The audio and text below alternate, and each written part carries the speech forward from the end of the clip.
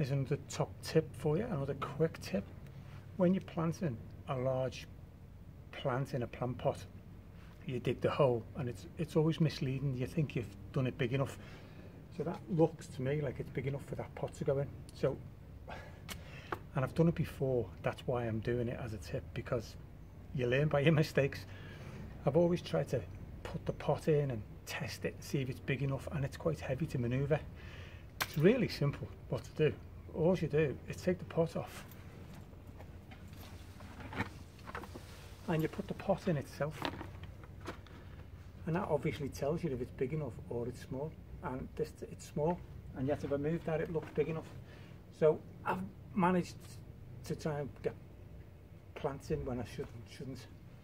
So that's your tip. Use the plant pot, test the hole. Simple but effective. See you on the next tip.